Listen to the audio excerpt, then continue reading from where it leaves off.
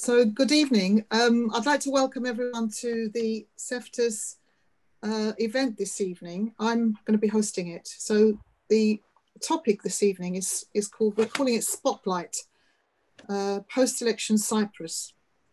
We've got two speakers. One of our speakers unfortunately has had to drop out. Merkan Hamit won't be speaking, but I'm very pleased to introduce two other guests this evening who will start the debate. I'll introduce myself. My name is Hussein-Ece. I'm from Turkish Cypriot heritage, and I'm a member of the British House of Lords and have been for 10 years. I have a special interest in Cyprus, obviously, because of my family background. And for many, many years, decades, I've been following events very closely, as I'm sure the majority of Turkish Cypriots have done as well.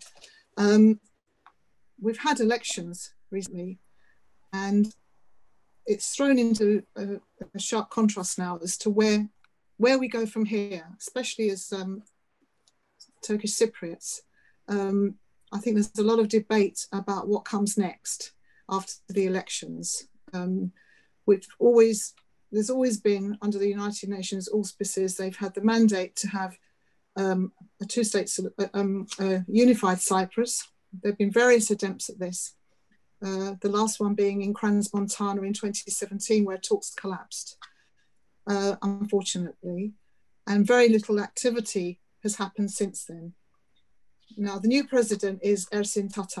He won by 51.7%, a majority of 3.48%, a very slim majority, which indicated to me and many other commentators that Cyprus seems to be North Cyprus, Turkish Cypriot seems to be very much divided. How is a new president, and I hear the new government, which might be established, has been established, I think, today, what efforts are they going to make to bring people together? How are we going to have any resolution when we have such a divided community? So I don't know if our speakers will have the answer to this, but they're certainly going to reflect on their views and where they're coming from on this. My own view is it's become increasingly difficult as the years have gone on, decades have gone on, to come to any meaningful peace deal. It's becoming more and more difficult. It seems to me as well that the Republic of Cyprus, the Greek Cypriots, are more and more reluctant to share power, which is what is needed. And as we've seen now, the elections in Cyprus have rather entrenched a more conservative leadership, who are not in favour of a federal solution, but very much, as was declared the other day by the president, they want a two-state solution. My question for that is, who will they negotiate with to achieve this? There are many other questions as well. So I'm going to leave it there, and I'm going to introduce the first guest. But before I do so, I just want to let people know this is being recorded, and at the end of it, we'll have a group photograph as well. So if you don't want to be photographed, you can always leave the meeting.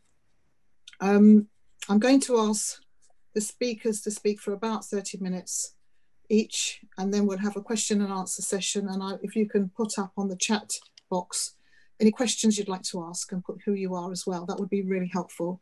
And keep the questions fairly short, and then maybe we can get as many people in as possible. So the first speaker was due to be Şener Elçil. We've had technical problems with getting him online. So I'm going to take Derya Beyatlı, who's an active youth leader in the Turkish Cypriot community. She promotes resolution of the Cyprus conflict and was a member of various conflict resolution groups. And she worked for the Cyprus EU Association. So I'm going to invite Derya to speak now, expressing her views. And we'll take, I think if we can get Şener online as well, we'll take both and then take questions afterwards. Otherwise, I'll take questions into what Derya Hanım has said. So Derya, if you don't mind, I'm going to invite you to speak right now. Sure, with pleasure. First of all, thank you. Do you hear me? Yes, we can hear you. Yes. First of all, thank you for the event and for the invitation. Basically, I'm going to start from a little bit before the elections, actually, and carry on to what is happening after the elections now. Today, as you just mentioned, the new government is formed. And I'm going to come to that. But just before that, I want to start with the elections. On the 18th of October, we elected our, some of us elected, let's say, Ersin Tatar as the new Turkish Cypriot leader. I don't feel at all represented by Mr. Tatar, not because I didn't vote for him, but because I don't find these elections neither fair nor democratic. I'll explain why. We have been, as Turkish Cypriots, we have been over the years, over many elections, we have been hearing about Turkish intervention to the Turkish Cypriot elections over and over. However, these interventions were never to such a large extent, and it wasn't so shameless. For the first time, a leader in power, Mr. Akıncı, a few days before the elections, came out saying that he was threatened by Turkey not to stand in the elections. He was threatened by his family, actually. A few days later, he added that Turkish embassy was acting as the campaign office of Mr. Tatar. And indeed, that was the case. We witnessed, all of us witnessed many cases of the embassy intervening, inviting the UBP. UBP is the party supporting Mr. Tatar. Mr. Tatar was the leader of UBP before he got elected, and he was their candidate. The UBP MPs were invited by the Turkish embassy for strategic moves. We have been hearing, and actually we saw it in news, that there were 20 campaigners sent by AK Party of Turkey to Cyprus to campaign for Mr. Akıncı to lose. There were bribes given very openly. There were bank transactions made to many people to vote for the candidate that Turkey actually supported, and that was Mr. Tatar. And then there was the fixing of the water pipes, which were broken for over 10 months. We had over summer months, we had water shortages. Because there is water coming from Turkey under the Mediterranean Sea. The pipelines were broken, it wasn't fixed, and this as well was used as a threatening, as a way of threatening us to show us what would happen if we voted for Mr. Akıncı. So this is how we went to the elections. A few days before the first round of the elections, what happened is that the pipelines were fixed by Turkey, and they wanted to have an official opening of this fixing of the pipelines, which was actually banned according to the election regulations. So the Board of Elections prohibited official opening. Mr. Tatar flew to Ankara and had to open there, which was the moment where they announced with Mr. Erdogan, the president of Turkey, that Varosha would be partially opened. First of all, this is against the UN Security Council's resolutions. Secondly, this actually costed us the government because it was a coalition government back then with Halkın Partisi, and the leader of Halkın Partisi, who was the foreign affairs minister back then, actually heard about this together with all of us during the press conference they had, Mr. Tatar had with Mr. Erdogan in Turkey. So all this were happening without any involvement of Turkish Cypriots. And a few days before the elections, despite the elections prohibitions, that is what the law says basically. So what happened is in the first round, Mr. Tatar and Mr. Akıncı were very close to each other. And then we had the second round 1 week later, on the 18th. In this 1 week, there were, again, people from Turkey, MPs basically, from AK Party and from MHP, which is the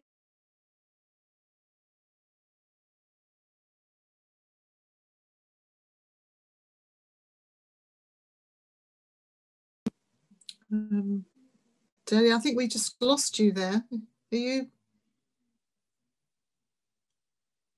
No, I think it's frozen there. I don't know if Turkish. You're back. Okay, you're back.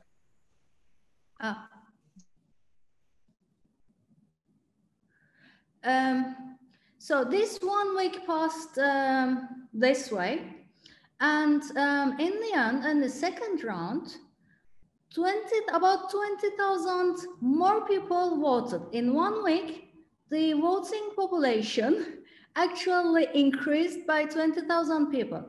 Now, in Cypriot context, this is a very high number, especially considering that Mr. Tatar in the end received 67,385 votes in the second round.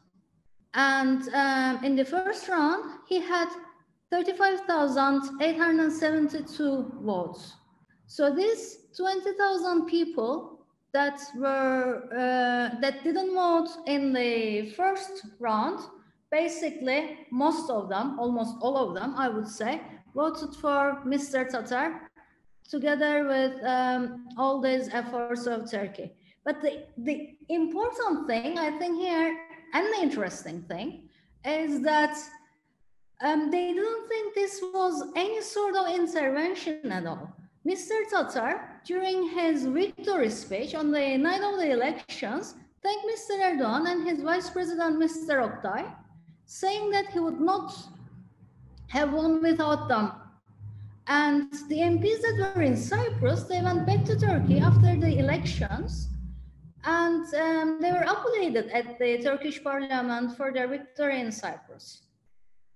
So coming to what you just said in the beginning, that we are actually divided. I don't think the Turkish Cypriot community is divided, actually. I think the majority of the Turkish Cypriot community still supports a federal settlement. And despite all these efforts, despite all these interventions and bribing and threatening from Turkey, Mr. Akıncı, who is a firm supporter of federation, got 48%.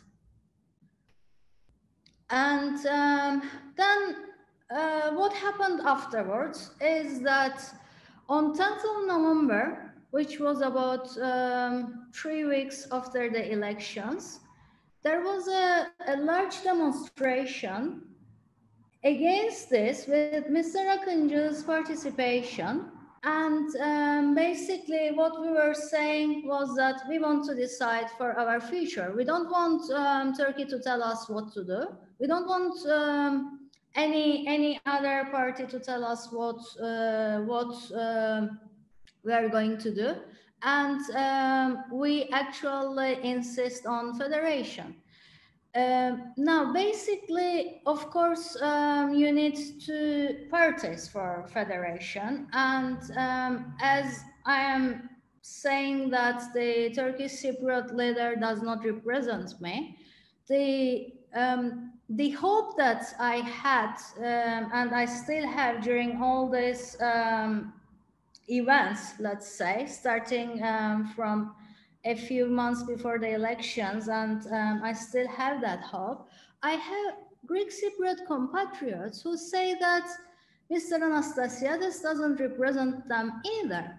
And when I look at the opinion polls, there are recent opinion polls which were conducted on both sides of the island by some academics, and it's supported by many universities. Actually, it's funded by the London School of Economics, who is showing that actually there is support from both Turkish Cypriots and Greek Cypriots for a federal settlement in Cyprus, as it is suggested by the United Nations, a bicommunal, bizonal federation with political equality.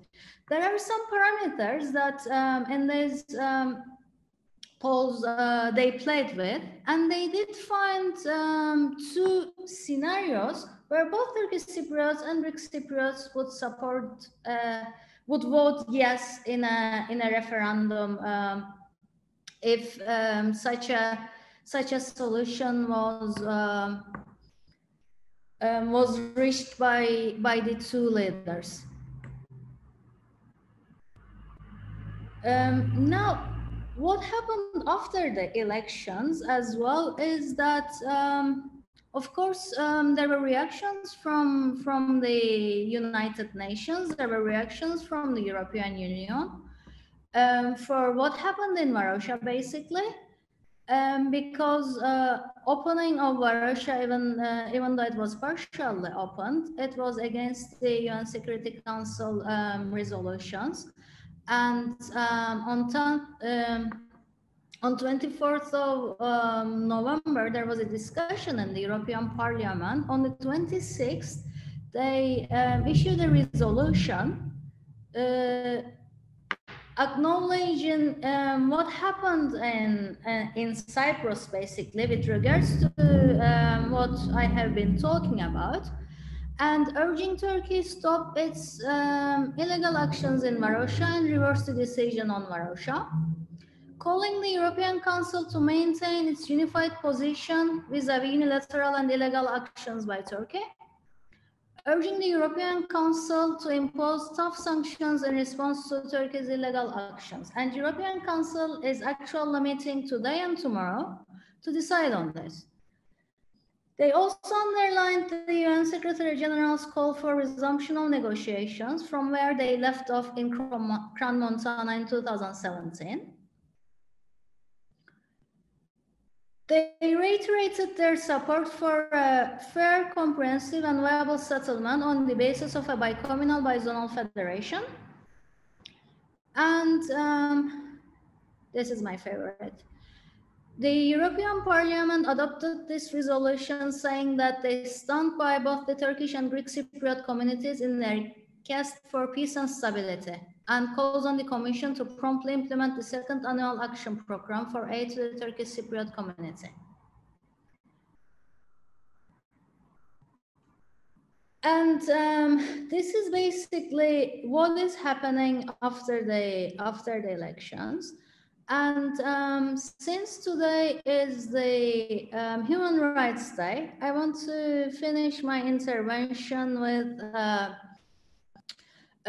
a human rights violation that we as Turkish Cypriots, Turkish-speaking Cypriots, let me say, as European citizens are feeling in the, not only in the northern part of Cyprus, everywhere in Europe, actually. Since as a citizen of the Republic of Cyprus, obviously I'm a European citizen, and I have been talking about the European Parliament discussions, the European Council, the European Commission. By European Union law, I have the right to follow all this in Turkish language, because Turkish language is my mother tongue, and Turkish language is the official language of the Republic of Cyprus, which I hold citizenship of. But I cannot, because Turkish is not an official language. And sorry, Derya, can I just intervene? Can I just Yes. intervene? I've had a couple of questions that maybe you can direct it at you. So I just wanted to put them to you so you can include them in your contribution, if you don't mind. There's somebody called Ibrahim Kupasla. He's saying, you may not agree, but would you support the will of Turkish Cypriots if they voted for a two-state solution? He's asked the question twice, so I think if you can reply to that in your contribution. Thanks. Yes. They want to, okay. Actually, would I support? No, I wouldn't support. I don't support anything that I don't agree with. But if the majority of Turkish Cypriots, and I am emphasizing Turkish Cypriots, so actually I will probably come to that later, that with the new government, we are hearing that there is a list of 20-some thousand people that are waiting to become citizen of TRNC, who might vote for that. So if it was the will of Turkish Cypriots, I would respect it. But if it is something that is imposed on us by people who don't live in Cyprus, who have never been in Cyprus even, no, I'm not going to respect it, no. Sorry, thank you for answering that. Can you, sorry, please do continue.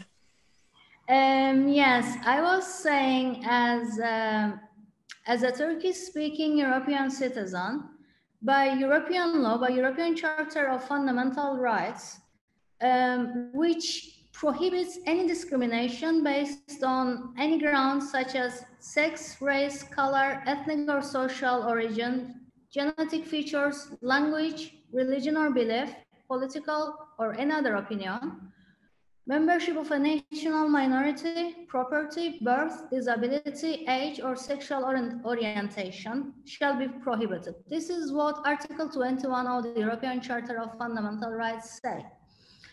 And basically, as a Turkish-speaking European citizen, I am discriminated based on language, because I cannot follow any discussion in the European Parliament, in the European Council, at the European Summit, and the European Commission, unless I speak any other language. Obviously, I'm speaking English, but this is not the case for many Turkish Cypriots, and it shouldn't be the case, because my Greek Cypriot compatriots are Italians, Spanish people, French people. They can follow any discussion they want in their mother tongue, but we cannot. We cannot attend to these meetings most of the time, although we were invited, because there's no Turkish translation, and although there are translations to 24 languages, when you go to the European Parliament, the whole building is, the whole hall is actually full of translators translating to 24 languages, but Turkish is not among them. What is happening is that we have been discriminated, we cannot follow these discussions, and this actually puts us in a very difficult situation where we feel part of the European family, but actually we're not there. We're not in, we're not out. We don't feel represented by the Republic of Cyprus either, whose official language is Turkish, but they don't use it.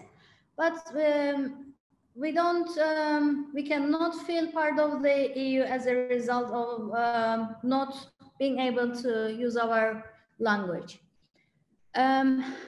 What we are doing is we started together with Niyazi Kızılyürek, who is the only Turkish Cypriot member of the European Parliament, the one and the only. We started a petition in the European Parliament asking for Turkish to be an official language of the European Union. And together we had a press conference on the Human Rights Day, together with 33 Cypriot organizations, including bi-communal organizations, asking for European citizens to sign this petition. And I think I'm going to stop here, and I can take any other questions if there are any. Thank you.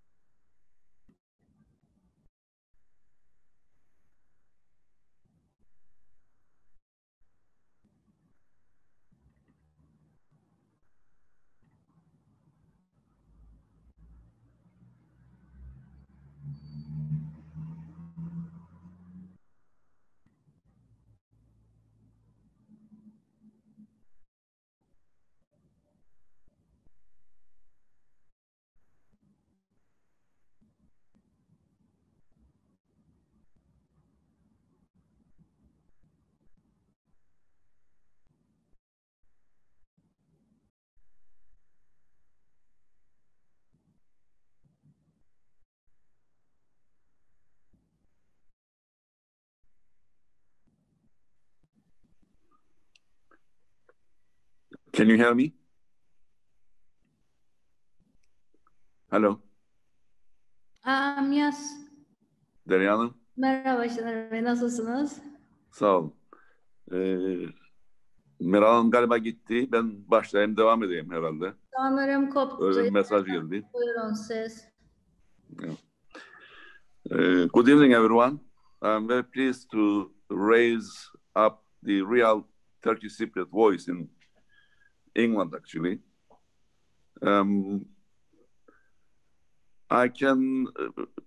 Derya already summarized the last development which happened recently. I'm going to define the situation, which is not new in Cyprus. As you know, there is a plan which designed by Turkey in the 1950s, which is annexing the island or divide the island, Taksim and İlhak. This is the point that they designed in the 1950s, and systematically since then, they are working on this project, and we are nearly the end of the project that they are going to divide the island permanently.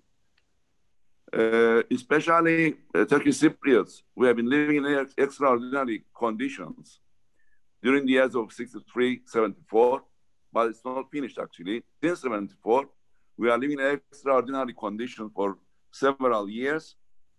During 1974, as you know, there were 3 guarantors of the Republic of Cyprus, and there was a fascist junta coup in Cyprus that they defeated the Makarios government. Turkey negotiated the other guarantors and organized a peace operation, let's say, to stop the fighting in the island.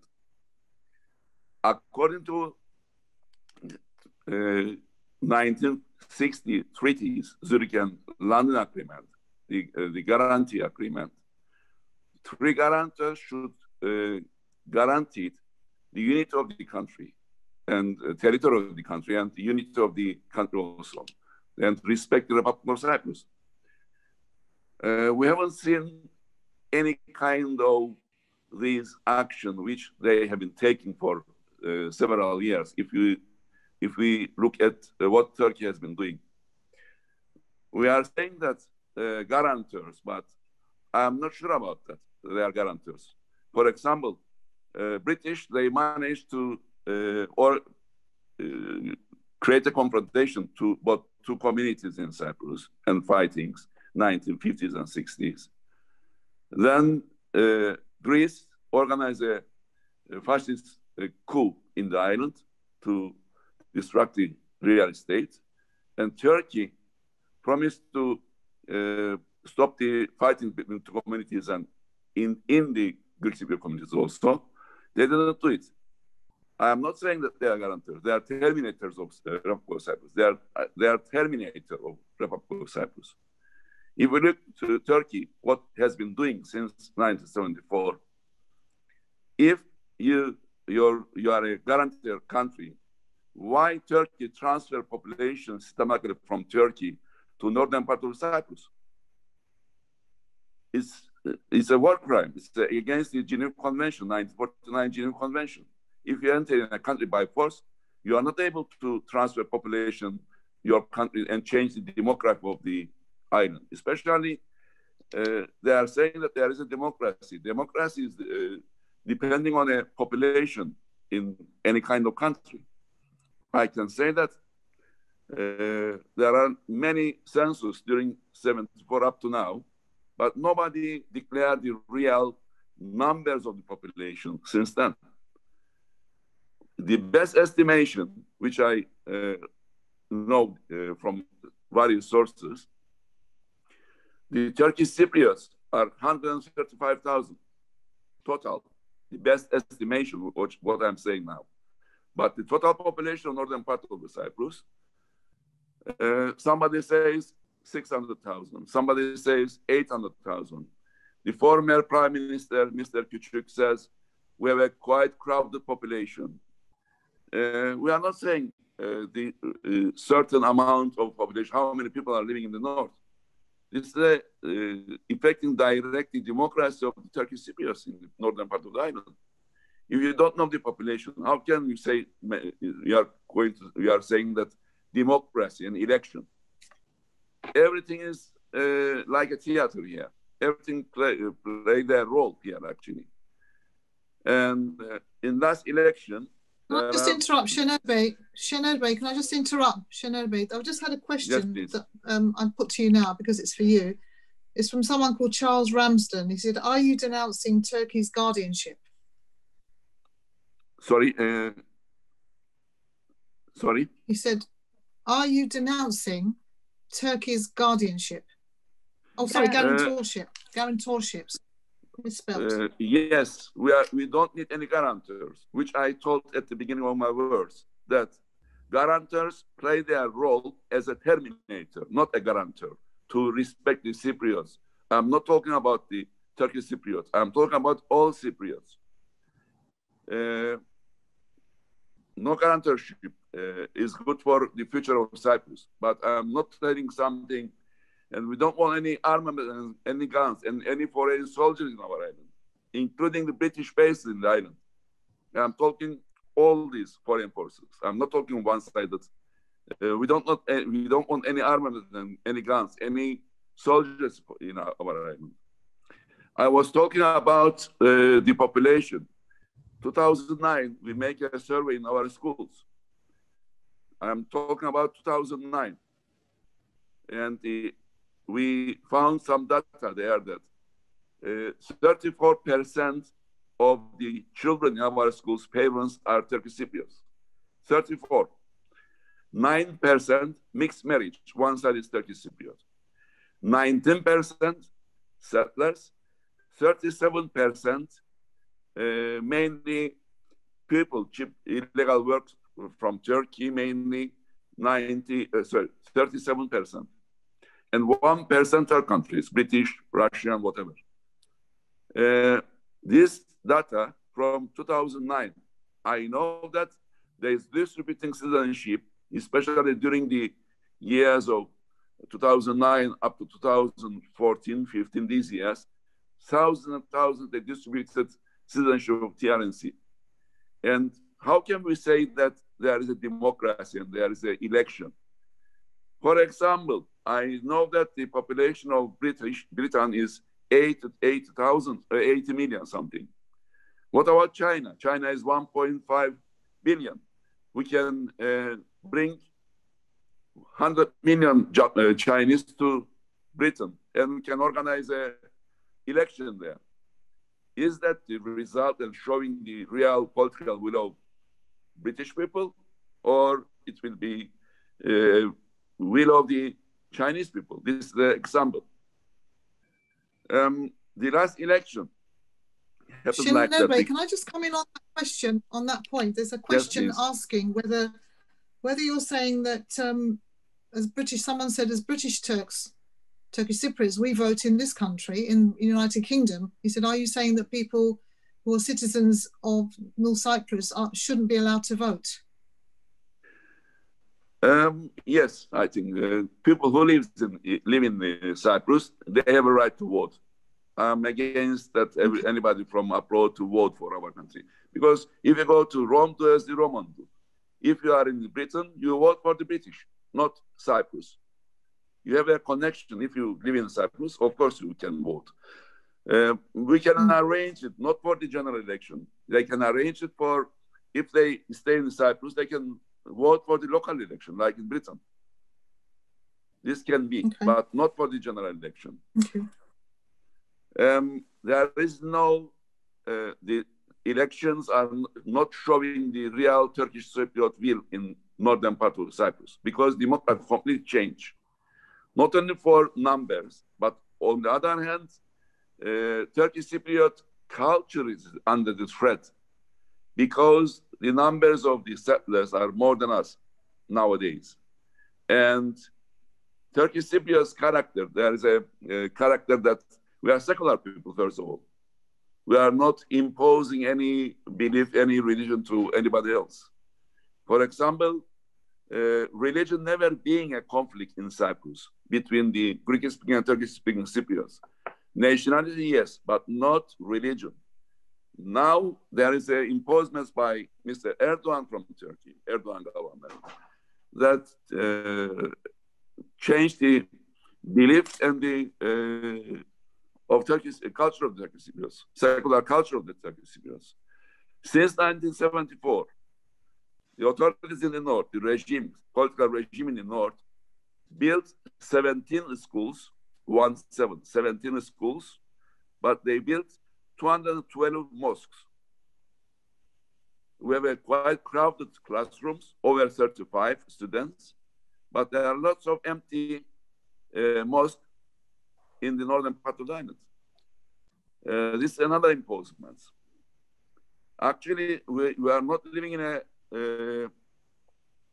normal country. We are not saying the normal things. The last election is not the election. They appointed Mr. Tatar as a spokesman of AKP, Mr. Tayyip Erdogan's party, like a civil servant of Mr. Erdogan. In the Mr. Tatar is acting like that. There is nothing to say for the benefit of the Turkish Cypriots since he was appointed.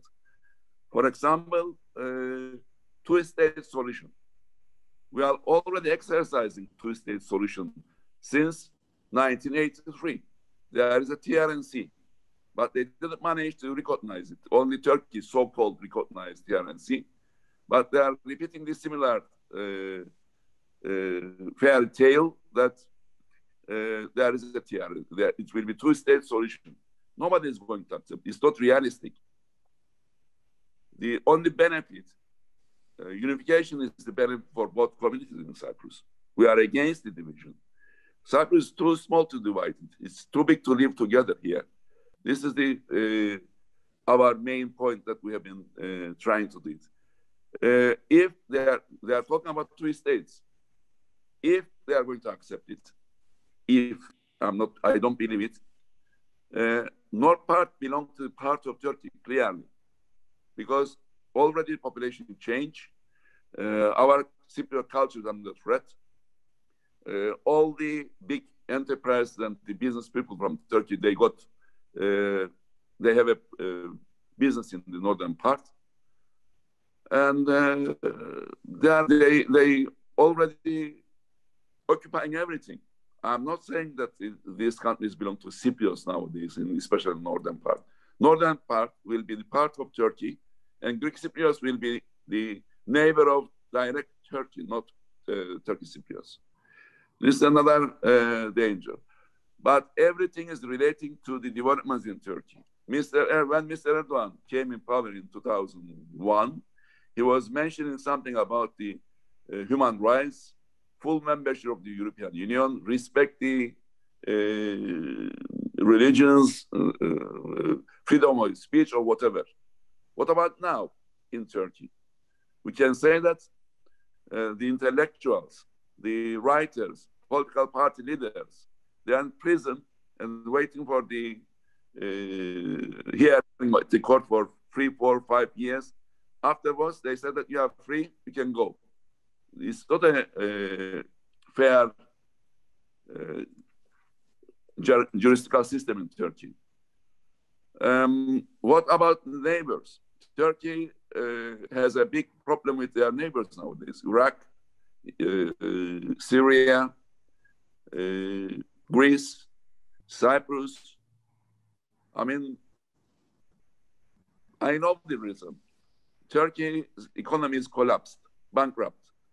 482 billion debt Turkey has. This is the highest debt of the Republic of Turkey history because of the bad governing of Mr. Erdogan and his party. Now they have been trying to change the direction of the people to raise up some other issues to discuss of the people. I mean, this is why Turkey has been trying to create a problem with their neighbors, including Cyprus. Turkey doesn't want, the land is not important for Cyprus. The people of Cyprus is not important. The land is important for them. They don't want only half of it. They want all because of the oil and gas issue in the region. This is why what I can say. And this is why they appointed Mr. Tatar, being a voice of AKP, Mr. Erdogan, in negotiation. And two-state solution is not lead anywhere. It's a deadlock. The solution is based on the parameter of UN, which both sides agreed on these different summits, especially in last Berlin meeting that Mr. Anastasiadis and Mr. Akıncı agreed on. They should start that point, and it's very clear. Solution is based on bicommunal, bizonal federation, based with the political equality of both sides. This is what I would like to say now. Thank you very much, Şener. I've got, before we take questions, Fabian Hamilton, who's a British MP, Labour MP, has been listening, and he's due to leave at 8 o'clock.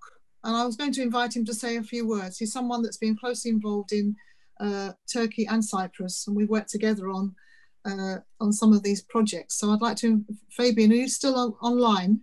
I am online, yes, indeed, Meryl. Yes. Oh, it's lovely to see you. I recognised you at the beginning. So if you'd like to say a few words now before you leave, I'll invite you to make a contribution. Thank you. That is very kind of you, Meryl, and thank you, Ibrahim Dosh, for organising this. I'm not in Roundhay Park, as you might imagine. It's too cold, but I thought you'd like to see one of the nicest bits of my constituency here in Leeds. Şener, it's lovely to see you again. Derya, thank you very much for your contribution. Meryl, of course, thank you for sharing this. You and I have worked closely on these issues. Mary Southcott, I know, is here as well. She encouraged me to make sure I was here this evening, and I'm just sorry I have to go at 8 p.m. Thank you. Oh, and Euripides Evriviadis, of course, lovely to see you too. Thank you for your contributions. I just wanted to listen, really. I didn't expect to be asked to make a contribution, but I found myself nodding my head at various stages of Derya and Şener's speeches. And one of the things that the British Labour Party agrees on, I should say that I am the shadow minister in the opposition covering Cyprus. And I've been given the specific brief of Cyprus because I've taken a strong interest over the last 20 years in the future of Cyprus. And I was there in the run-up to the 2004 referendum, meeting with the then president of the Republic and the leader of the Turkish Cypriots. Mustafa Akinci is somebody that I've met on many, many occasions, though I've yet to meet Mr. Tatar. The fact is that the British Labour Party believes strongly that the idea of having guarantors, the United Kingdom, Greece and Turkey, is outdated in a modern republic and a modern European state. and that it's something that if we were in power, we would renounce pretty quickly, frankly, because we think that any state should stand on its own without the necessity, for guarantors. Now, Şener mentioned the controversial issue of the sovereign military bases, and I'm very conscious that the United Kingdom has a role to play here. Now, what we've said in the Labour Party so far is that we would be happy to reduce the amount of land that those sovereign bases occupy without vacating them completely. That is our current policy. But of course, as our shadow minister for peace and disarmament, a role that is not one in the British government, so I don't really shadow anybody, I take the view that we need to work towards demilitarization. And that means removing Turkish troops in a phased way from the soil of the sovereign state of Cyprus. We are firmly behind a bizonal, bicommunal federal republic. It's something we really want to see in the British Labour Party. And if we form the government of this country at the next election in 2024 or sooner, we will work incredibly hard to help both sides to come together. Whilst a two-state solution may be an answer for Israel and Palestine, we don't believe, and I certainly don't believe, from my many, many visits and meetings with people from both communities, that it is the answer for Cyprus. A unified island under the bizonal, bicommunal federal republic model is, I believe, the one that would suit most, if not all, Cypriots. And we do desperately want to see Cyprus come back together again as a single united island and united nation. So our role, our policy would be to work hard for that peaceful solution, to bring people back together so that they can live their lives together and try and overcome the terrifying and awful divisions of the past, to look towards the future as a modern European state, as demilitarized as we possibly can. So that's just what I wanted to say, Meryl. I hope that's helpful to the debate. And I'm only sorry that I can't be with you longer, but unfortunately I have another meeting in just a few minutes' time. But thank you for giving me the chance to say these few words. I hope they've rung a few bells with people listening this evening. Thank you, Fabian. That was very interesting. I'm so glad you were able to take part. It's very important that people hear the official opposition's, the Labour Party's position on Cyprus, because it's often not very clear that most political parties have a position on Cyprus. I think it's slipped down so far on any political agenda. There's so much else going on in this, certainly in the United Kingdom and globally, that Cyprus has become, you know, a non-issue, sadly, for many politicians in British Parliament. So it's important that, you know, people like yourself, myself and others, certainly there are colleagues of mine in the House of Lords who are very, very interested in Cyprus and want to keep it on the agenda for the reasons that you say, to try and resolve this situation and give Turkish Cypriots, all Cypriots, you know, the same rights and enjoy the same rights and freedom that any other European peoples enjoy at the moment. And I'm acutely aware of that. So thank you very much.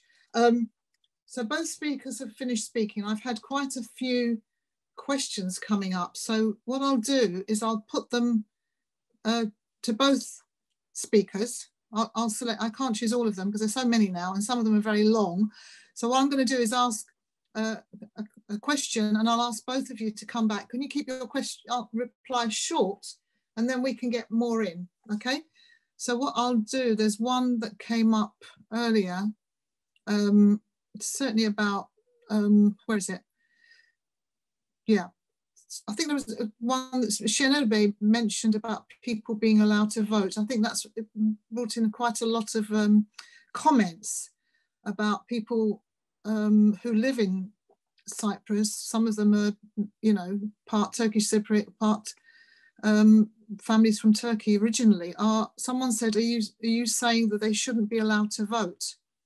That was one question that was put. And the other one was about, I think Fabian Habams was gone, so there's no point asking him questions about that. So I think just clarify, I think there was some confusion about what you meant, Şener Bey, about who are citizens of North Cyprus, who should be, in your view, in your opinion, should be entitled to vote, bearing in mind that so many people came there after 1974, have been born there, some second generation, third generation even. If you could just clarify your comments about that, because there's been quite a few questions on that, which has caused some confusion. If you unmute and respond to that, please. Who will be the voters in the northern part of Ireland? I think this is the question. I think. Yeah, I think people are asking you to clarify your comments on that.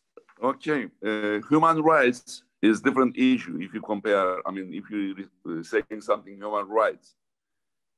Of course, there is a systematic transfer of population from Turkey to Cyprus to change the demography. They did it deliberately. It's a war crime. I already mentioned that against the 1949 Geneva Convention. Turkey entered the country by force and transfer population and settled them. They give them the properties of the Greek Cypriots and they settled them in the island to create a colony in the northern part of Cyprus in 20th century. This is the crime of the rulers of Turkey, not the people. I'm not accusing the people who are living in the island.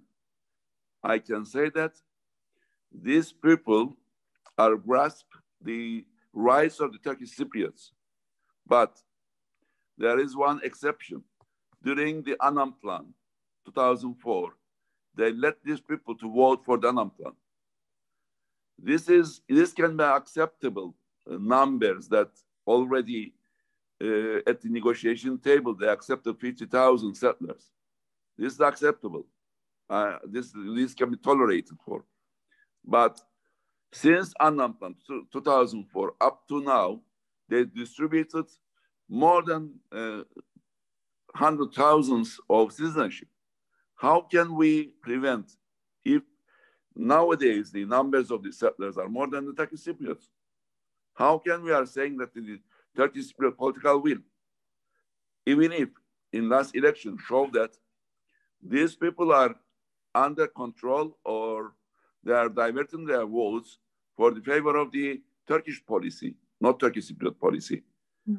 Okay, we can say that. So who do you think? So just on the point that was made, who should have the right to vote then in North Cyprus elections?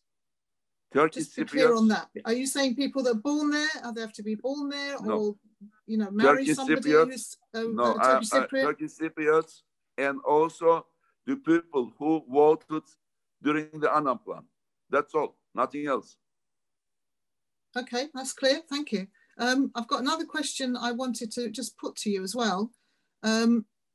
Somebody, so Pantelis Mina, said, without a reunified federal Cyprus, both the Greek Cypriots and the Turkish Cypriots will become extinct. Do you agree with that? Derya Hanım, I'll take you. Derya Hanım, you haven't spoken yet. Totally. I totally agree with that. And I think we have to understand, both Turkish Cypriots and Greek Cypriots should understand that, as Şener Bey quite rightly put it, Cyprus is too little to divide and it's too big to share. Basically, Greek Cypriots need to understand that if they don't hold the hand that we have been extending them since the Annan Plan, basically, what will happen is that there won't be any Turkish Cypriots left on the island to live with, and Turkey will become their neighbor. Şener Bey was mentioning this earlier, that actually there are currently two-state solutions that have been put in the. Today, the new government is formed, and two-state solution is in the government program. But this is what we have been living, basically. We have been living a two-state model since 1983. And what has been happening is the picture that we're seeing. Time passes, and Turkish Cypriots are leaving Cyprus they're being replaced by Turkish population from Turkey. And if we don't come together and agree to live together in a federated state, very soon, and I'm hoping that we still have the chance, it's not over yet, then there will be no Turkish Cypriot, no Greek Cypriot left, basically. So yes, I agree. I've been asked to ask more questions, so I certainly will. Someone, Ahmed Mustafa, asked me to address the questions, and I thought I was doing that. But some of the questions, some of them are not questions, they're statements. Leila Kemal said, who can guarantee the peace on the island? Never happened before, not with the United Nations. At last we have peace. Could you respond to that? Sorry, I don't understand the question. Ah, okay, Şener is going to answer it. Can you see it? Can you see on the chat? I do see it, but she was saying, who's going to guarantee peace on the island? Because the United Nations haven't been able to achieve that. They've failed in the past. She's saying, who would, from what you're saying, your perspective, I mean, these, you know, can I make clear to all the viewers as well? These are the views of our two speakers. So, you know, they can be challenged or agreed with, you know, that's what we have. That's a democratic discussion. These are views of people who are based in Cyprus. Not everyone's going to agree with their views. A lot of people will agree, a lot of people won't agree, and the same in any other country. So can I just make that clear? But just respond to Leila Kemal, who said, who's going to guarantee peace on the island? I don't think anybody can guarantee peace on the island. I don't think the guarantor's role was to guarantee the peace either. I mean, if you read the guarantor agreement, what was guaranteed there by Turkey, by the UK, was that in case there was a problem with the integrity of Republic of Cyprus, they would intervene to put back the order of the Republic of Cyprus. The guarantors are not guaranteeing peace. Please, let's make that clear. So whenever people attack us, and we do receive a lot of attacks on this, this is what we need to understand. Turkey is not guaranteeing peace in Cyprus. That's not their right to guarantorship, as the treatment of the Treaty of Guarantee that they signed in 1960. I've got another question here, is that I think it was more Şener talked about the Turkish Cypriots being secular, which I agree with, and that's how I identify myself as a Turkish Cypriot. But he points out that Greek Cypriots are, as a whole, as a community, very religious, and the church is very much involved in the politics of the Republic of Cyprus. How would you respond to that? Historically, as you know, church has a role, because church was the leading role for the community.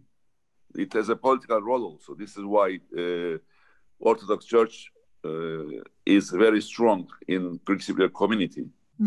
As you know, Cyprus was under Ottoman rule, and rulers were Turkish that time, Ottomans, and Greek Cypriot community ruled by the church. This is why church has a very strong position in the Greek Cypriot community. But nowadays, people are not fond of their religion. I mean, the Orthodox, you can talk to the youngsters, they are completely changed in the Greek Cypriot community too. We are not saying similar things that they had in the past, actually. Of course, the church has a strong position still now. I can say that also the response of the Ms. Leila Kemal about who would be the guarantor of the peace in the island. I advise that they should read the Zurich and London Agreement 1959. Turkey, Greece, and England, Britain is not, it's guarantor of the Republic of Cyprus, not either Turkish Cypriot community or Greek Cypriot community. They guarantee from the island integrity of the territory of the island, Republic of Cyprus. This is why they are missing. They are always thinking that Turkey being an island to protect Turkish Cypriots. This is the wrong impression that they should change their mind. Of course, each community has their, they don't trust each other. This is very crystal clear for me also. But they, this belief or this untrust position that create both communities, create both education systems in both sides.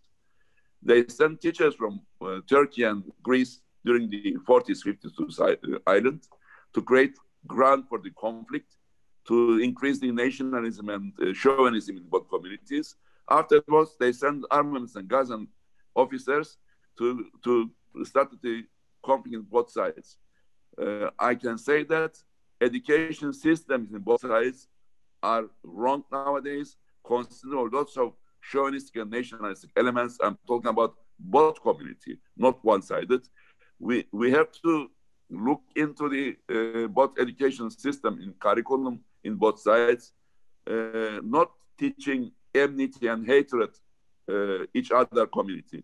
We should teach how to be tolerate each other community. We have to learn our both language, Greek and Turkish, should be learned by kids in our school by communicative level. I'm not talking about the high level actually.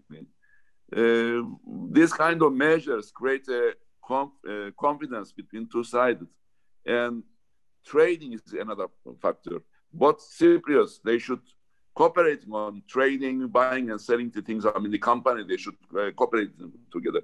This can be a good base for the both communities to create confidence.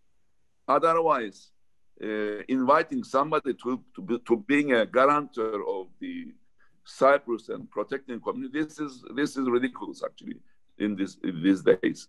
We are Cyprus being a member of European Union since 2004.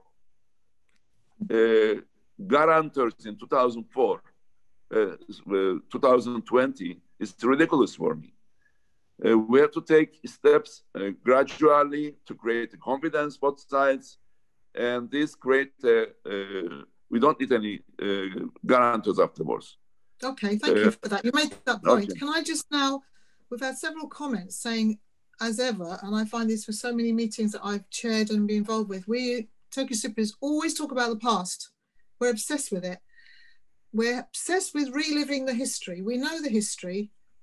Most of us will understand the history, the sorry history, the sad history of Cyprus. But the purpose of this was post-election. Where are we going from here? Is there any hope? I mean, somebody has posted on there saying that President Anastasiades has said he's willing to go back to the table and pick up where he left off at, where it was left off at Crans-Montana. And why is President Erdogan not taking up this offer and now talking about a two-state solution? Where are we going from here? Because I don't think we've really answered. I know you won't have the answer, but where do you think we're going from here? Can I start with Derya Hanım? Yes, and yes, I agree that we're stuck in the past and we keep talking about the past over and over. When I had a look at the comments, mostly they were about the past as well, what happened in 60, 63, and 70, 74, whatever. Let's look at the future. I think Mr. Anastasiades was very much relieved with the election of Mr. Tatar, because I don't think he was I mean, it was actually obvious about a year before Crans-Montana that he wasn't willing to reach a settlement with Mr. Akıncı. We have been seeing the signs. And then in Crans-Montana, what happened is basically the negotiations collapsed. And at that time, he announced for a few days that actually he would be willing to negotiate a two-state solution, but then it was over. It was a misunderstanding sort of thing, he said, and he didn't mention it. Then he started talking about a loose federation, which didn't go anywhere afterwards. Is there still hope for a federation? I think there is still hope if we get together with those Cypriots on the islands that want to live together, basically. I'm talking about all Cypriots, Turkish-speaking, Greek-speaking Cypriots. And if we actually try to understand each other and build the settlement, build the peace culture that we want to live in. Someone asked, who is going to guarantee the peace? I don't think peace can be guaranteed. It's us, Cypriots, who is going to build peace and who is going to sustain it. And the sooner we understand that, it's up to us to get there with the support of the international community, not with the international community pushing us there, but us doing the job and the international community supporting us. I think we still have hope to get there, but we don't have much time. Thank you very much. I've got another question here. Mustafa Mersinoğlu has asked me directly, well, he asked me privately, he said, don't you think everyone has accepted the reality of two states? And then those two states negotiate amongst each other as an independent state. So the peace that has been established one way or another since 1974 continues. I mean, the reality is, the status quo is, it's two separate states. That's the reality. They're not official. They're not official, certainly for the north part, but that's the reality. So somebody has asked this question saying, do you think that the two entities should be having a discussion or negotiate amongst themselves about how that's going to work? Do you think that's an option? Well, I will answer with a question, actually. If this was an option, why didn't it work since 83? There were two states. The TRNC is not recognized by anybody, really. Turkey says it recognizes it, but believe it or not, Turkey cannot have a football match with a Turkish Cypriot organization because the UEFA doesn't allow it. I mean, Turkey says, I recognize CRNC, but actually they flew to Larnaca to have a football game with a Greek Cypriot team, but they cannot have a football game with a Turkish Cypriot team. And this is only one example of the reality of Turkish Cypriots' everyday life. I mean, what two states are we talking about? I'm not, if I don't have the Republic of Cyprus passport, I cannot go anywhere. I cannot fly to the UK, basically.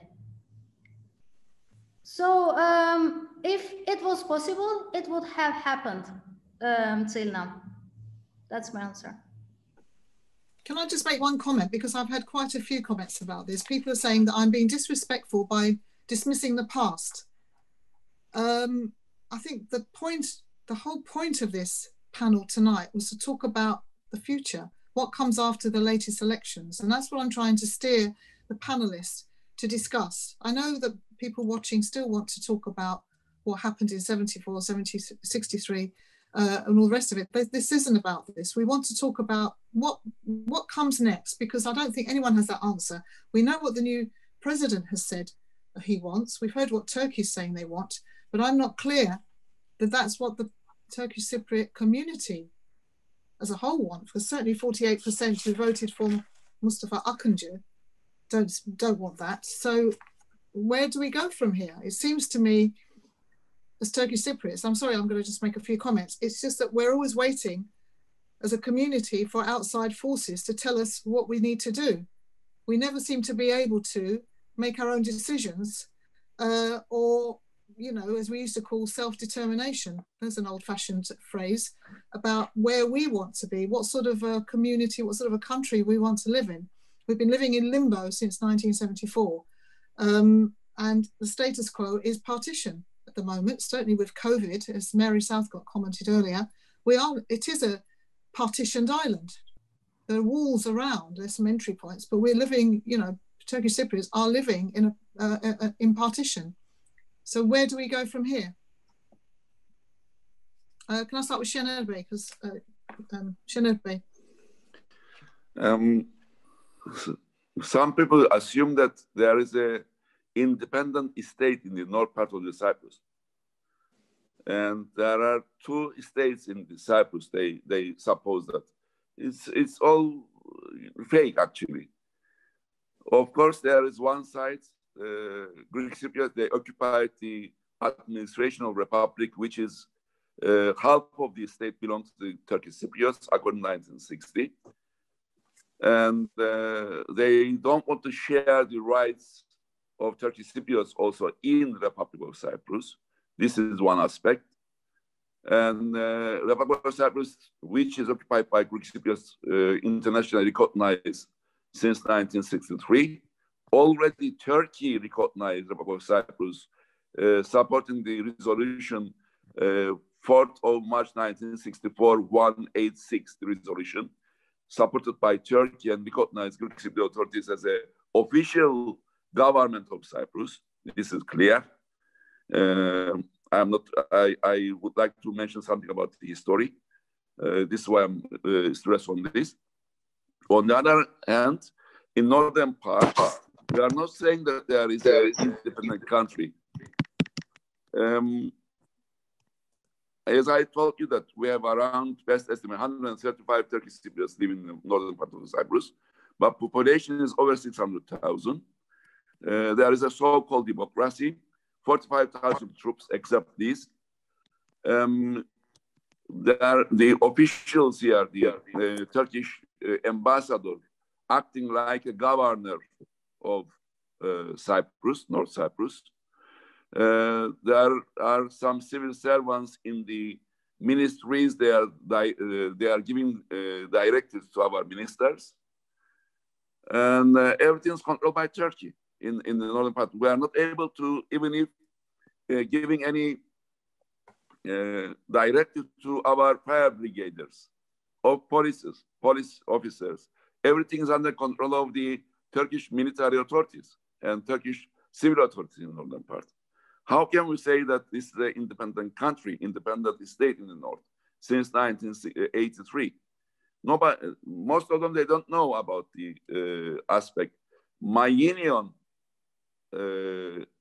raised up the two-state solution in 1980, but we saw that it will not be realistic, and we changed our mind, and we collected 33% no vote for TRNC during the constitutional referendum.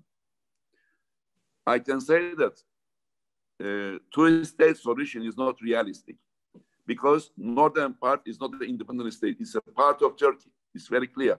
Everything controlled by Turkey, and this is not a reality solution for two states. The Republic of Cyprus authorities should share the power with Turkish Cypriots. This is the solution for Cyprus problem. And if we want this, we have to insist on the federal solution, which based on bicameral bizonal federation and high-level agreements in both sides, which are both sides agreed on. Otherwise, two-state solution is not realistic, never being existed. Nobody's. First of all, Greek Cypriot authorities should accept it. They are not going to accept it. It's very clear. And northern part, the lands, majority of the lands in northern part is belong to Greek Cypriots. We say they are lands. We distribute the lands of the Greek Cypriots properties, and we are saying that independent country, violating of the international treaties, violating of the human rights in the northern part of the island.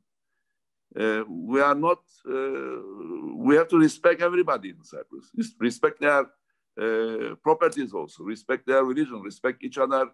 Belief and respect their human rights for the both people in Cyprus. Otherwise, we are not talking about the two-state solution. What is two-state solution? It's nothing, and it will not be fulfilled any time. Okay, thank you. there's been, you can all see the comments. So some of the comments are asking, somebody, I forgot, I think it's Ibrahim, who's asked questions before, saying that people voted for a two-state solution. I've replied to him saying it was a very narrow margin, but however, many people voted for Brexit in the United Kingdom, and they're opposed, and those who voted against are very much opposed, and I include myself. And that is my democratic right to carry on saying I don't agree with it because I didn't vote for it. Just because the majority win an election and have tried to roll out their views, as the Conservative government have done in this country, it doesn't mean I have to accept it. I don't have to accept it. I sit in opposition to the Conservative government. So I just think, you know, when we have this debate, can we have it in a more informed way? And I don't want any personal comments about the panelists as well, about their wages and salaries. I think that's completely irrelevant and it's offensive. So can we keep to the issue, you know, and not the panelists? If you don't agree with them, you don't agree with them. You don't have to. But, you know, let's not make it personal, because I'm not going to tolerate that. The next question here now is, I'll try and find somebody who hasn't asked a question. So I'll ask, the question is from former High Commissioner for Cyprus to United Kingdom, someone I know very well, Euripides Evriadis. He said, we may not be able to agree about the history of the past, but as Cypriots, let's agree about the history of the future, a common vision about the future without any so-called guarantors, powers and overlords. Comments, please. Derya? Yes, I was about to say that I totally agree. Okay, that's good. I'm trying to find some questions. A lot of them are statements here. They're not questions. They're statements. Somebody said, can the panelists explain how they're not living in the past themselves by insisting on a 50-plus-year-old solution model and not insisting upon more creativity for new models? Şener, couldn't keep it. New models. As you know, what are the new models? Are there any? There was a conflict several hundred years in Northern Ireland, but Good Friday Agreement solved the problem in the Northern Ireland because of the negotiation, because of the dialogue of the both communities there. Even if the conflict is deeper than Cyprus, they managed to solve their problems. Why we are not able to solve the problem? Because the interfere of the Turkey, interfere of some countries outside, that they create a problem for us, and they want to conflict status quo keep as it is. There is no alternative solution. Yes, but everything is based on the federal solution. We have to cooperate on many issues, for trading, for changing the education system, changing the curriculum, to create a mental, eliminate the chauvinistic and nationalistic element in our curriculum, in our schools, to teach our kids that to respect each other, to respect human rights, to better understanding, learning each other language. This can be a practical solution for on the pathway to the federal state in Cyprus. There is no other way. I mean, how can we say that new ideas? What is new ideas? Cooperation is the first thing that we have to do it. Either we find a solution or not, we have to cooperate. Both communities should cooperate. And this create a common ground for us for the better future of Cyprus.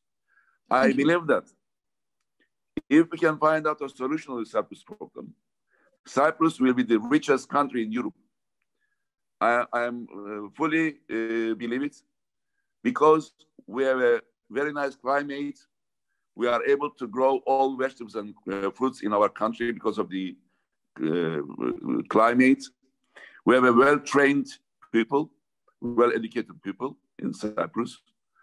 We have history go back to 8,000 years ago. We have oil and gas in the sea nowadays. Why we are fighting each other? This is the future of Cyprus. If we respect each other, be benefit for not only Cypriots, it will be benefit of the countries around the Cyprus, Turkey, Greece, Israel, Syria, Egypt. These countries, Cyprus will be a good example for everybody. All these countries, actually. We have to focus on to create a peace in Cyprus, to respect each other.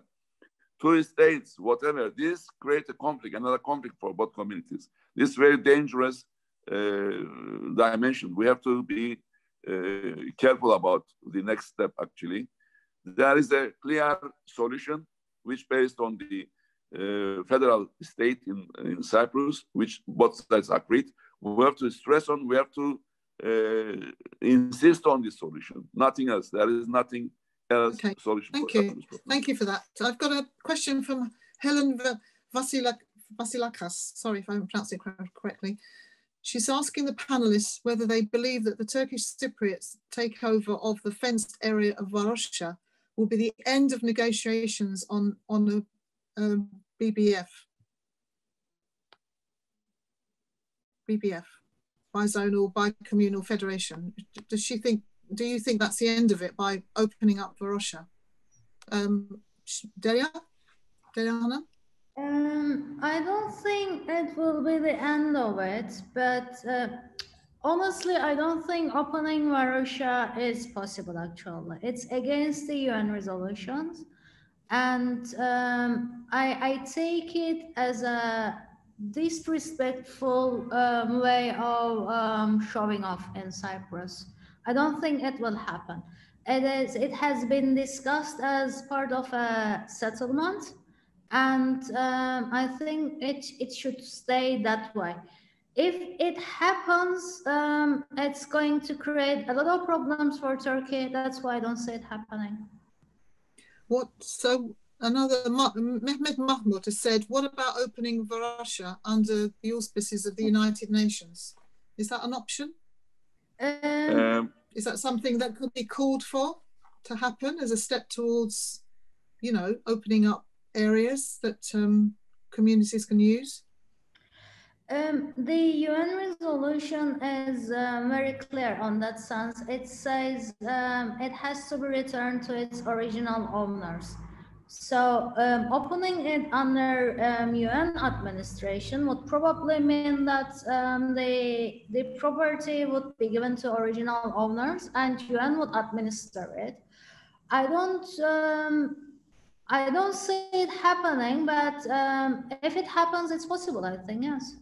Okay, thank you. Another question here. Well,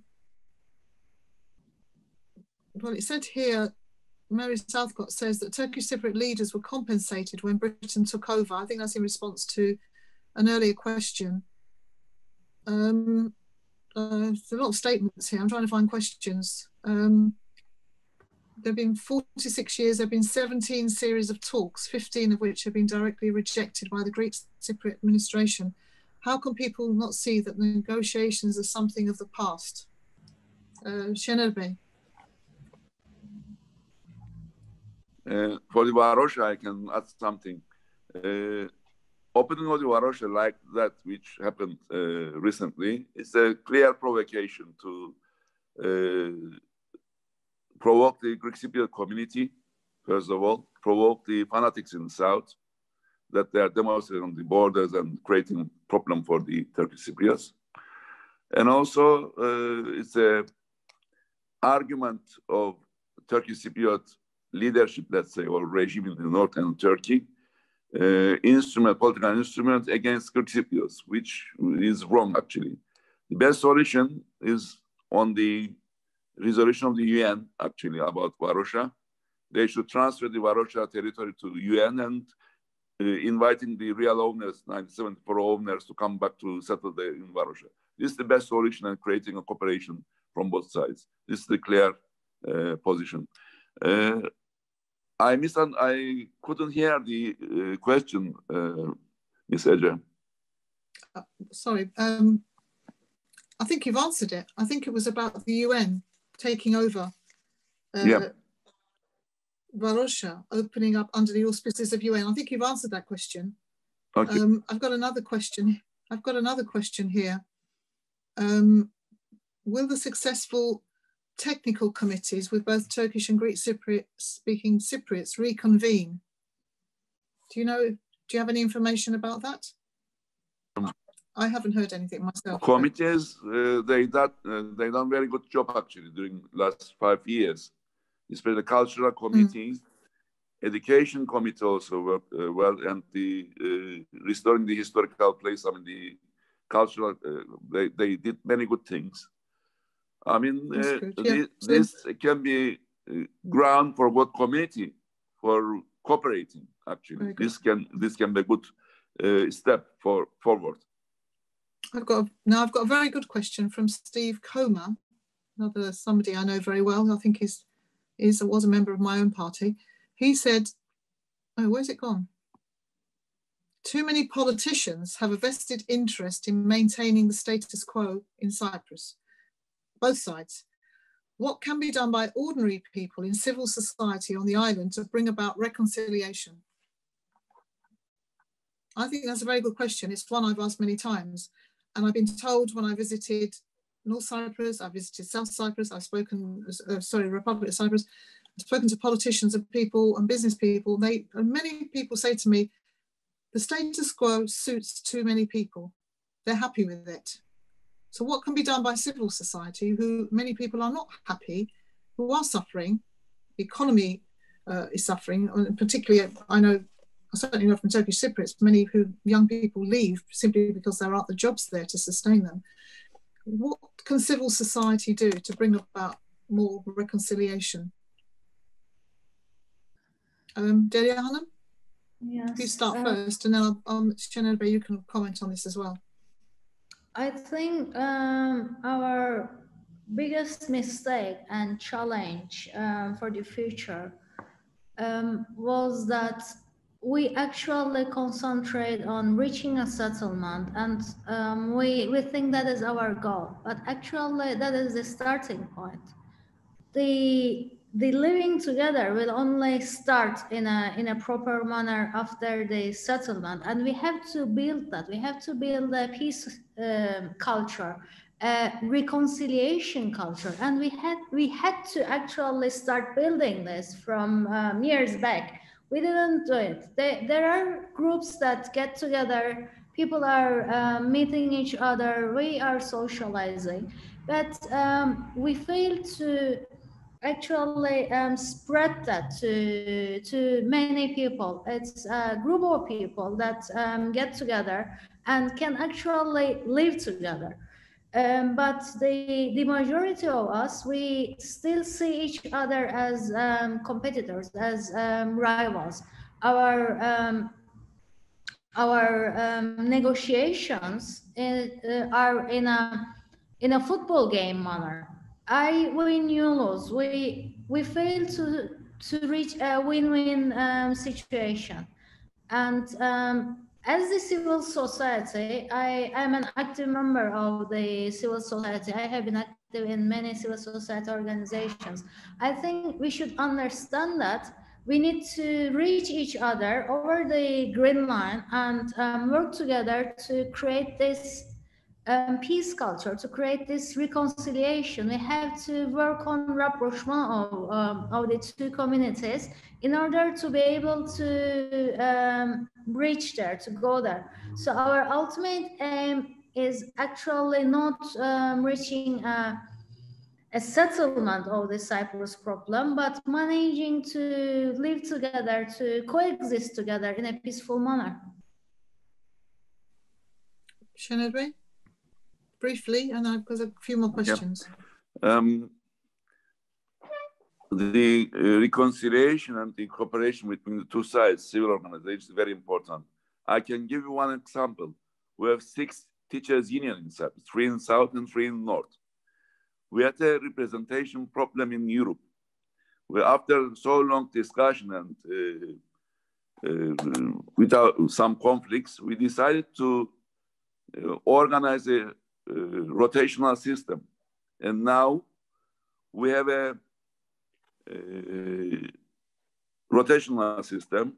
Each organization represents Cyprus in Europe for 2 years, and we rotate this system and we solve our problem, actually.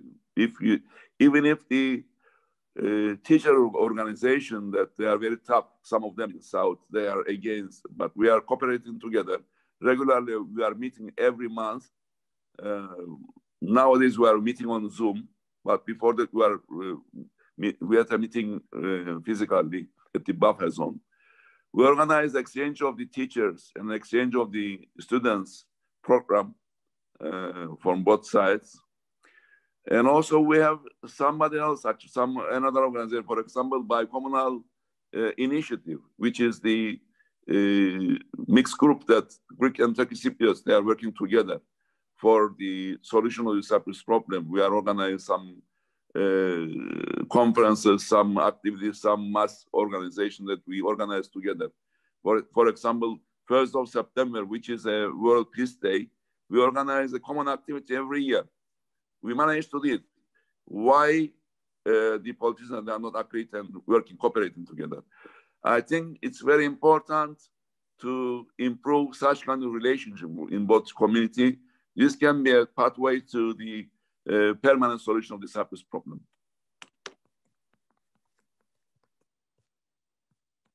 Sorry. The other question I wanted to ask is about confidence building. We used to hear a lot about confidence building measures, and one of the questions was more directed at Şener, saying that you've been talking a lot about Turkey.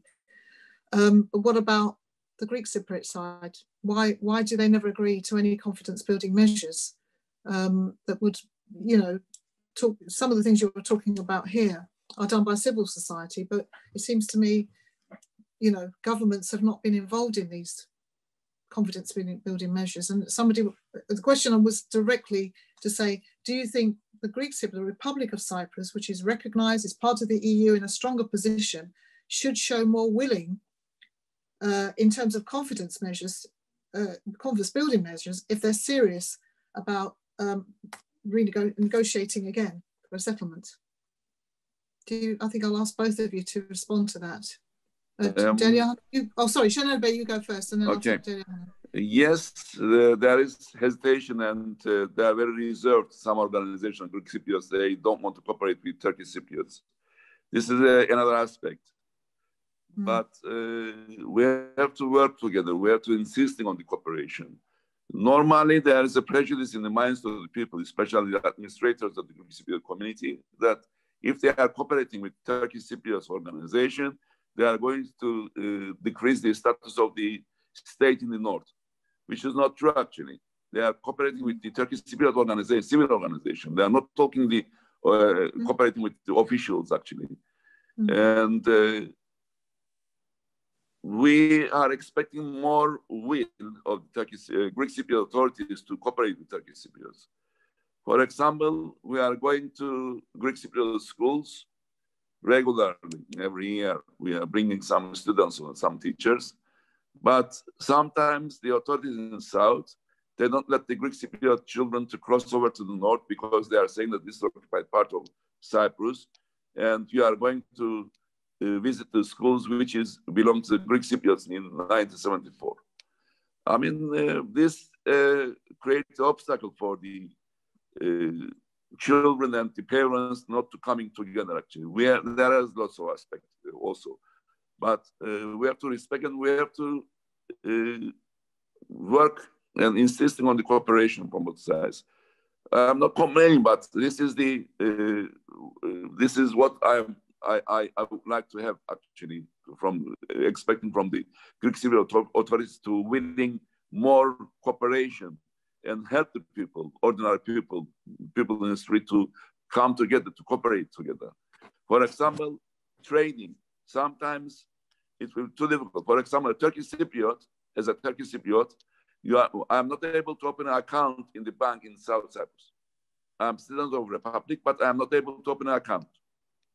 This is a discrimination.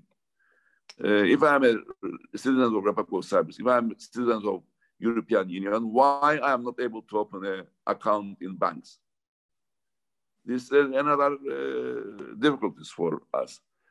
I mean, they should act more progressive and helping the Turkish Cypriots for the cooperation.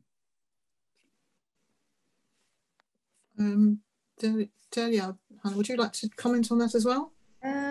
Yes, I agree. I agree with the comment that yes, they should agree on more confidence building measures. I made a comment earlier saying that I think Nikos Anastasiades was happy with the election of Mr. Tatar, and I want to emphasize that I don't see Mr. Anastasiades at this point. In the past, I think he was at least acting differently. But a year before Crown Montana, which was I think in 2017, we started seeing that he actually wasn't willing to agree, and he was still sitting at the table, actually agreeing on things and then saying that no, I changed my mind, I don't agree with this and this and this.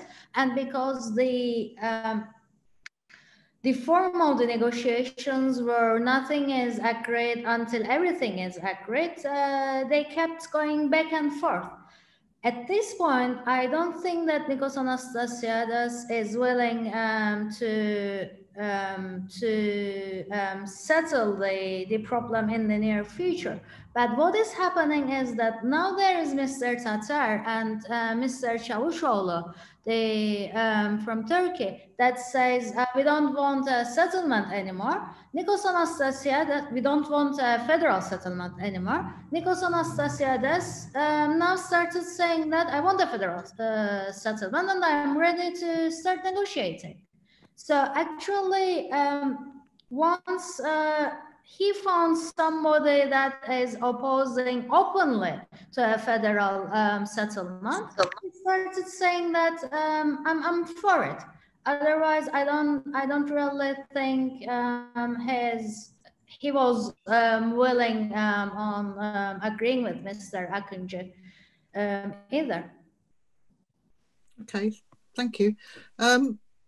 One of the questions, God, there's so many questions coming, so much coming through. I'm trying to keep up, and I apologise if people are complaining I don't answer every question. It's very hard because we only have limited time. But there was one that I wanted to say. Oh, it was here by Steve Cromie. He said, how can we have two equal states when one is an EU member and one is a protectorate of a larger power? Şener? Cyprus entered the European Union as a whole. Only difference is acquis communautaire suspended for the North. Yeah. And the main aim of us, we are always saying that, to unite our island. And we create one country, United Cyprus, in European Union. This is the solution for Cyprus problem. I don't care about what they are saying on the protectorate or whatever. We don't accept this. It's fair enough. You know, Cyprus is a member of the EU as a whole, but as you said, they don't recognise the TRNC and it's suspended.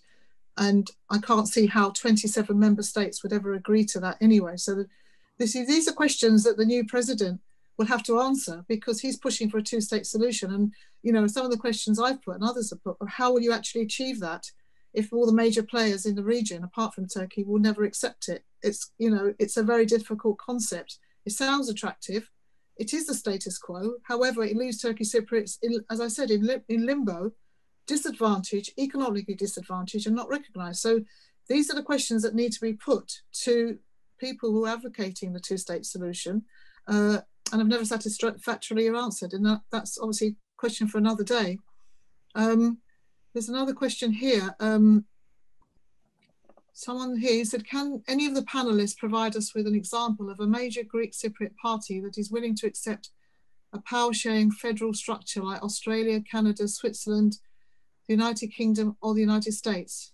I'm not quite sure what that is, but it's more of a comment, I think. I think the answer to that is probably no. Sorry, some of these are very long questions.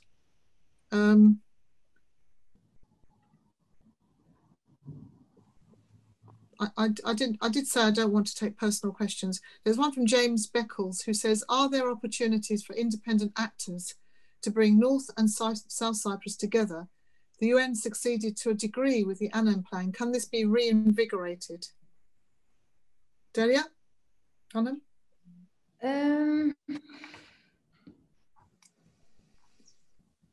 I think in order to facilitate the coming together of two sides need to agree that they want to get together and start negotiating, if we want to call it negotiating, or they need to start talking the same language, if you like. Once they do that, I'm sure the United Nations and actually Ms. Lud was in Cyprus last week saying that they wanted to convene a 5-party conference and restart negotiating. So the facilitation role of the United Nations is still there. And if two sides agree to get together and start negotiating on the basis of the United Nations framework, and there's the Guterres framework that was put on table in Crans-Montana, that is the new basis for negotiations. So if they agree to come back to the table and restart the negotiations, the framework is there, the support is there. The EU has been supporting more openly and stronger this framework of negotiations. So we can reach to another Annan plan, but probably this time it's going to be the Guterres plan, and we can take it from there. But is there a will on either side? That is my question. Thank you. I've got another question here saying, oh, where is it? Sorry, I'm trying to keep up here. There's so many questions come, which is good. We're getting a lot of questions in as well, that the Greek Cypriot leadership will only accept us as minority group with minority rights. As a Turkish Cypriot, do you accept this? Even though Turkish Cypriots have lived on the island for hundreds of years, even though we are co-founders of the Republic of Cyprus itself, is it then acceptable to be only considered as a minority group with minority rights? Şener Bey. As you know, there is a Zurich and London agreement which founded the Republic of Cyprus. The Republic of Cyprus is not belong to the Greek Cypriots, belong to Turkish Cypriots, which based on the political equality. This is the aspect of Cyprus, and we are not minority in Cyprus. We are equal partner of Republic of Cyprus, and this is why we are fighting for our rights. It's very clear for us. We are not minority. We are equal partner, political partner of the Republic. This is clear. Thank you. I think you've answered that question. And under the UN resolutions, when they negotiate, it says two equal partners. There's no the whole issue of minority communities doesn't enter the language or any of the discussions. Another question, and I think we've got about 5 more minutes. Is it possible for the speakers to outline briefly for us their definitions, understanding of a federal bizonal state, please? What are the main points this involves? Because there's a lot of confusion on this, and different parties seem to understand different things by that. That's from Kostas. Kostas, what do you understand by this as a federal solution? Because there is confusion. Derya? Yes, there is confusion. There have been different interpretations of this. My interpretation is actually based on 2 states as defined by the Annan Plan, 2 constituent states where people can go and live in any of the constituent state that they wish, but the administration of each constituent state is actually done by that constituent state, but there is free movement between each other. This is what I understand from bizonality. And by communality is these constituent states being Turkish Cypriot and Greek Cypriot or as some call it, Turkish-speaking Cypriots and Greek-speaking Cypriots. But these two constituent states actually work together with cooperate together under the federal umbrella with one international personality of that umbrella, and with a federal management of the two constituent states, similar probably to many federations that are functioning in the world. Thank you. I've got a comment here which I absolutely support. That we're going to move away from this minority-majority polarized position and listening with more empathy to each other. And for Mary, if more women were involved in politics on both sides, the future would help. I was dismayed to see the new government, TRNC, not a single woman. 2021, not a single woman. And sorry, this is wearing my feminist hat, something I've campaigned for in this country. I've campaigned for more women, ethnic minorities to get involved in politics in the United Kingdom. And as a woman myself, the idea that no women ever have had any leadership positions in the whole of Cyprus, I think is shocking. And maybe that's why we are where we are. Maybe women are better at bringing people together, empathizing and finding solutions rather than posturing. That's my own personal belief. So do the panelists agree with me on that? Or what do you think? What can be done to get more women involved? 51% of the population is excluded in Cyprus. I'll ask you as a man, Şener, because I know Derya will agree with me. I agree with you, Ms. Ece, because always women are more eager for the peace and peace culture. I mean, because they are mother, they are sisters, they suffer a lot. If you compare about the men, the women always suffer a lot than the men. They know what is the bitterness. They know what is the pain. I mean, they lost their kids and whatever. This is why I'm saying that women in Cyprus, they should stand and fight for both of them. They should fight for the country. Of course, in every demonstration, women are always pioneers for us. And I am very proud of them. This is why I'm very hopeful to find out a solution of Cyprus problem. Thank you. I think that's very helpful. And I know, Derya, you agree with that. You might want to add something. What are you both doing to encourage more women to get involved in public life in Cyprus? Certainly from the Turkish Cypriot community. I don't know. It's not much better in the Republic of Cyprus, I have to say. Is it because it's a very chauvinist society? Cypriots are both Cypriot sides. Cypriots are as a society, quite chauvinist. Chauvinist and patriarchal as well. I mean, most of the time there are young people who are interested. There are young women who are interested, but the traditional gender roles are still very powerful in the northern part of Cyprus. So a woman is expected to get married and raise children and look after children and look after the husband. So the main role given to women is still very strong, which needs superheroes to be active in political life, to be active at home, and to have a job at the same time. I mean, for women who can do this, I have huge respect, but it's very, very difficult. I can certainly agree with you. It is difficult. But it's important that we have more balance, more gender balance in Cyprus as well, more diversity. That's my personal view. I've held that view for many years, actually, and I've told politicians themselves when I visited Cyprus, where are the women?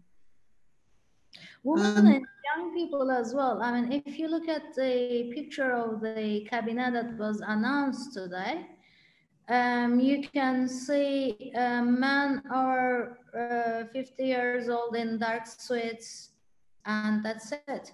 No young people, no woman, nobody from different from different ethnic backgrounds, let's say. So are younger people and women shut out of politics? Yes. Şener Bey, why is it not happening? I think there is a general traditional role in the community, actually, that people are up to now, they are favor of the, how can I say that in English? It's too difficult for me. The mentality is stuck in 60s in Cyprus. They don't let the youngsters to take place in the politics and also in governing bodies of the state in the north part of the Cyprus, actually. Of course, the current government is appointed by Turkey. It's very clear for me. There is a puppet government. They don't need a free will of the people. I mean, the youngsters, women, they don't want such kind of people. They need puppets to obey their orders. This is why the mentality of the people, and they shaped such kind of the government in North Cyprus, actually.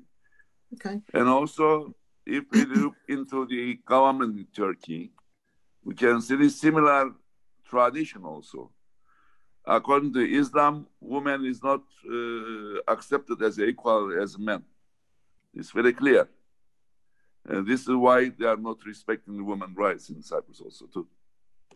Okay.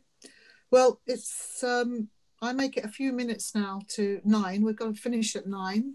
So I think just now with closing remarks, do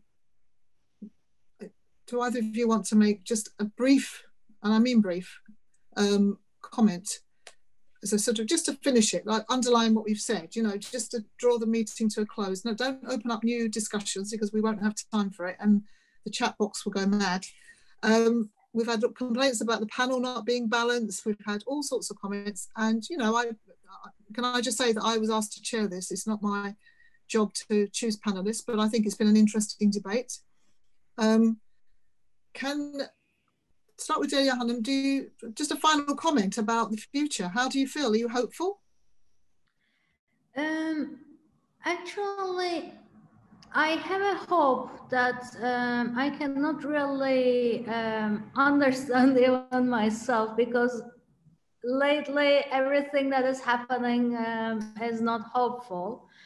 But I do have this hope. It's probably because hope never dies, and we have to, in order to carry on living here, we need to cling on something. So we need to keep working to get there, to a federal settlement, which is what I believe in. And I have one short final remark before finishing. There have been comments saying that federation, as in the past, we have to look at the future and stop talking about the past. But we didn't live in federation. We haven't even discussed federation. I mean, Mr. Talat and Mr. Christofias discussed federation, negotiated federation for 2 years. And Mr. Anastasiades and Mr. Akıncı negotiated federation for another 2 years.